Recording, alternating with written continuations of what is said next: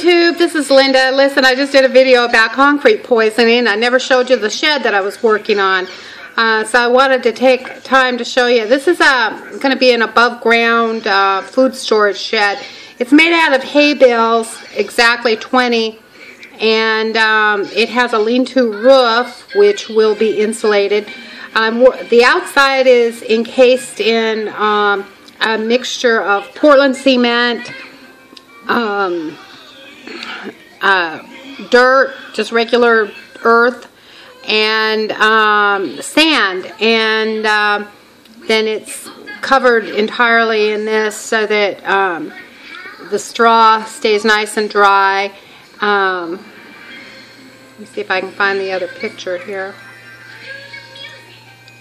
Anyway, and this is what it looks like. This is my son putting on the roof.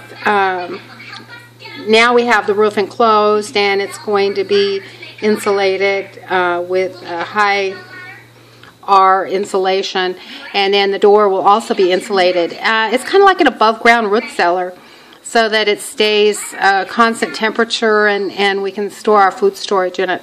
Anyway, I just wanted to bring you that real quickly and tell you, oh, by the way, this is a really, really inexpensive way to make a root cellar. This took 20 bales of hay.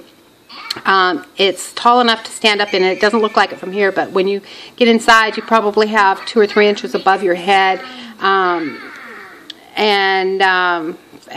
that's for somebody who's 5'10", because my son can stand in it reasonably.